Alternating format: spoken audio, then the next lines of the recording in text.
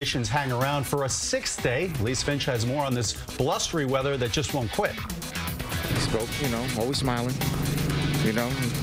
not a violent kid or anything like that. An unspeakable tragedy in New Jersey. A teenager accused of gunning down his family during a New Year's Eve party. Plus, increasing unrest in the Middle East. 12 people dead after protesters take to the streets in Iran. You're watching WLNY TV 1055 News at 9.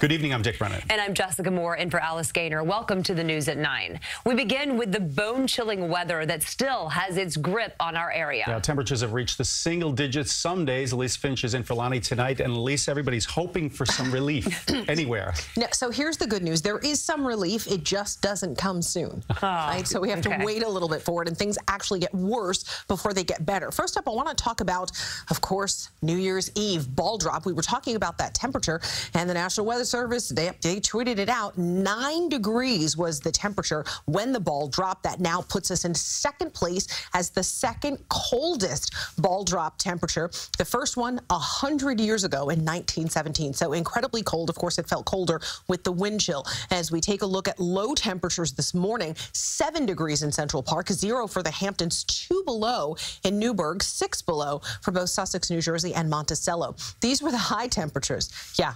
Highs, folks. In the teens, couldn't even get a 20-degree reading, not even in Central Park, which is typically one of the warmest locations, so a full 20 degrees below where we should be. Right now, these are the temperatures. You can see we've got still a lot of teens and quite a few single-digit temps out there. You head to Newburgh, Andover, Monticello at 3, Danbury registering 1 below as its current temperature. Same with the wind chills, so I guess there's the good news with that. It feels like 10 degrees in Central Park, 5 in Farmingdale and Montauk. It feels like 8 below in Monticello. It feels like 4 degrees in Edison, New Jersey. So the dangerously cold air continues. And of course, overnight, we're talking about a 13-degree temperature. But I mentioned it gets worse before it gets better. And there's also snow. I'll talk about both coming up in just a little bit. Dick? All right, Elise, thanks very much. Well, despite the dangerous cold temperatures, hundreds of swimmers jumped into the frigid ocean at this year's Coney Island Polar Bear Plunge. As TV 1055's Mark Liverman explains, emergency workers were on hand and ready just in case. The plunge is on. It's too warm out here, that's the problem. Well, that might be a bit of an exaggeration. It's invigorating. It's absolutely invigorating. It's very easy to get in.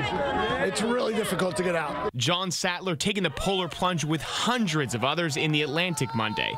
Everyone here at the start line just trying to keep moving, just trying to stay warm on one of the coldest New Year's days ever in our area. Today's high in the teens for most of the tri-state area.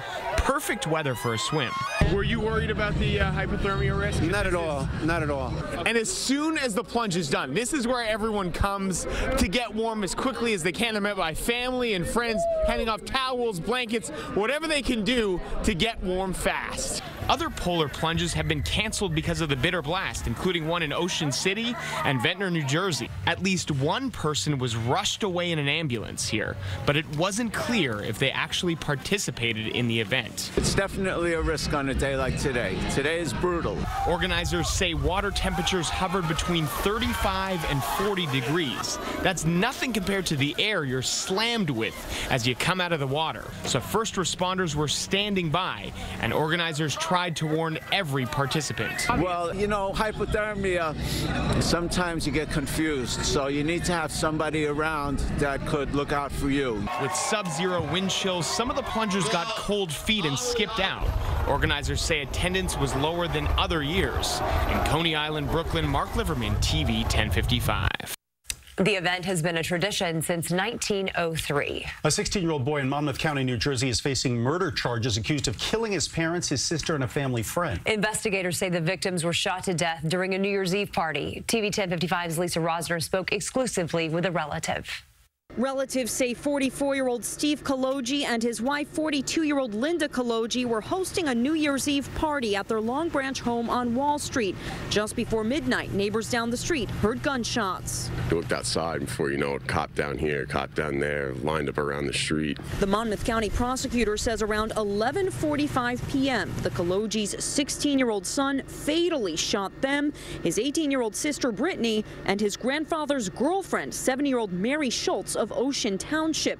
The grandfather and a brother were home but unharmed. We will be charging this individual with 4 counts of murder and 1 count of possession of a weapon for an unlawful purpose. The prosecutor says the suspect used a Century Arms semi-automatic rifle legally owned by another family member, and the suspect did not have a criminal history. He spoke, you know, always smiling, you know, not a violent kid or anything like that. The mother's cousin, Walter Monteleone, telling exclusively by phone there were never any red flags. He was a good kid.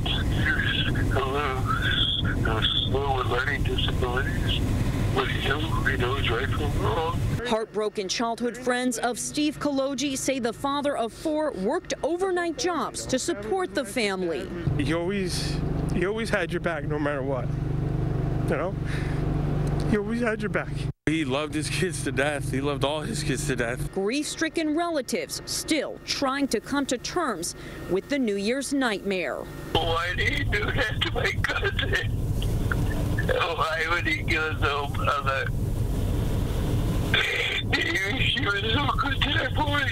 Police tell us the suspect surrendered without incident. His name is not being released because he is a minor, but he's expected to make a first court appearance tomorrow. Meanwhile, a GoFundMe page has been set up to help pay for funeral expenses for the family. In Long Branch, New Jersey, Lisa Rosner, TV 1055. New Yorkers came together in a big way to help survivors of that fire that killed 12 people at an apartment building in the Bronx.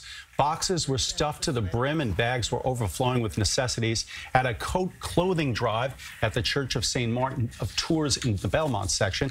The NYPD's Community Affairs Bronx Outreach team helped coordinate the effort. The family and victims not only lost loved ones, it's such a terrible time of the year, they lost everything, so they have to start from the beginning, and we want to be there to help them. Tragedies like these, no one planned for them, and this could happen to anybody. There's been such an overwhelming response from the community that the NYPD canceled a second clothing drive. More unrest in Iran tonight. The government says 12 demonstrators and a police officer have died in 5 days of protests. President Trump is also weighing in, and local residents who emigrated from Iran are watching closely. TV 1055's Tony Aiello is here with more. Tony. Dick, Iranian state TV says most of the deaths happened when protesters tried to storm military bases and police stations. It is the boldest challenge to the Islamic Republic in almost a decade, and the government is struggling with how to respond. Government television showed a burning building, a burned-out car, and other damage from demonstrations in numerous cities. The cause of the unrest is complex. Most demonstrators are young, angry about corruption, unemployment, and inflation. Others seem to want regime change, setting fire to pictures of Iran's Islamic Supreme Leader, Ayatollah Ali Khamenei, and shouting death to the dictator. The event's 6,000 miles away, of keen interest in Great Neck, Nassau County, where hundreds of Iranian Jews relocated after the Islamic Revolution in 1979. Where we left our lives, properties, homes, family. This woman, Sharona, asked that we not use her last name.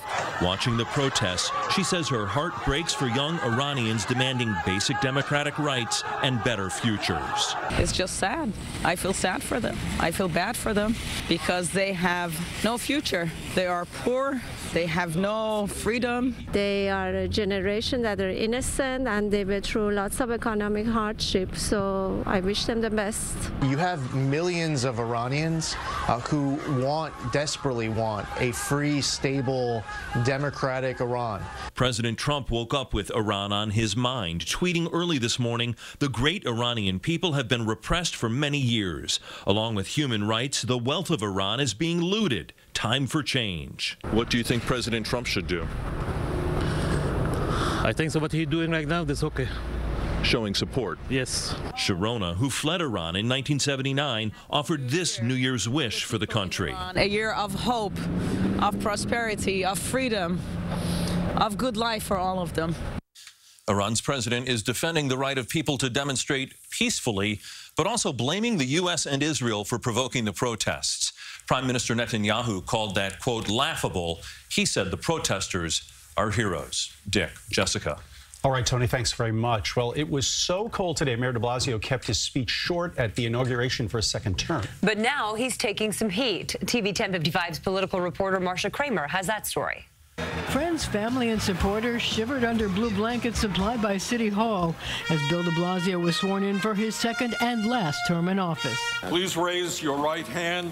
Vermont Senator Bernie Sanders did the honors, and then de Blasio began his second term with a move supporters will call a kiss, detractors a kiss off. His speech cut short by the bone-numbing cold. I can do a very brief speech if you prefer. In some 13 minutes at the podium, the mayor talked about his success in reducing crime, the need to create affordable housing and jobs, the pride of being from New York. Being a New Yorker means not being held down or pulled back by the sad bonds of history. The festivities were dramatically pared down from 4 years ago, a much smaller crowd, fewer dignitaries. Governor Cuomo turned down the invitation in order to swear in the new Nassau County executive. Governor Cuomo wasn't here, but he sure found a way to make his presence felt. There is no reason you have homeless people on the street in 2018. There's no reason, but you choose not to do anything about it. Cuomo's comments yesterday, which zeroed in on one of the failures of de Blasio's first term, reverberated at the inauguration, where they appeared to be echoed by Comptroller Scott Stringer. Sobering challenges remain. Tonight, in sub-zero conditions, more than 62,000 New Yorkers will sleep in homeless shelters. 24,000 are our children. The homeless population hovered around 50,000 when de Blasio took office. But although in recent years Cuomo has increased state aid, budget gaps in 2011 forced him to cut funds for a popular rental assistance program designed to get the homeless out of shelters. Building as many as 90 new shelters remains one of the biggest challenges for de Blasio's mayoralty. At City Hall, I'm Marcia Kramer, TV 1055. The crowd that braved the deep freeze to ring in the new year last night in Times Square left behind a lot of trash. Moments after midnight, sanitation crews moved in. TV 1055's Janelle Burrell shows us what it takes to clean up after one of the biggest parties in the world. Hours and hours of manpower with crews working by hand and with the help of machines. Cleaning up the final traces of the 1.5 tons of confetti. The Department of Sanitation leading the brigade in and around Times Square. 246 sanitation workers, 46 offices. Talking equipment, we use 45 rear-loaded collection trucks, 30 mechanical brooms, 58 personnel on backpack blowers, and 58 personnel with actual hand brooms. It's a lot of work. Oh, it is. Sanitation Deputy Chief Jeff Pitts says the moment the ball dropped when the clock struck midnight, as the hundreds of thousands of revelers filed out, their teams were already assembled, waiting to move in. It's not just the initial cleanup that sanitation crews have to worry about. The wind makes their job challenging as well. We get gust of winds that blow the residual confetti from the roofs, so we have to keep constantly recapping the area. What time did you get here? Noon yesterday. When it's all over, some of the production crews breaking down the many stages of equipment will have been working for more than 24 hours straight. Oh, this is one of the coldest years. Definitely one of the coldest years. The second coldest year on record for a New Year's celebration in Times Square, with the temperature hovering around 9 degrees. So for these guys to survive the elements, dressing is strategic. Just layers. Layers. And that was key for the brave revelers who stood in the numbing, frosty temperatures. And was it worth it? It was worth it, and I'll never do it again. How's that? A celebration to ring in 2018 that he's sure to never forget. In Times Square, Janelle Burrell, TV 1055. Well, coming up, a community remembers a family killed at a plane crash in Costa Rica. Beautiful kids, intelligent, smart. Tonight, what we're learning about the victims after a family vacation ends in tragedy. An historic day in California, the purchase that had hundreds of people lining up. Plus, travelers who were once basking in the sun now bundling up, how they're dealing with the extreme cold gripping our area.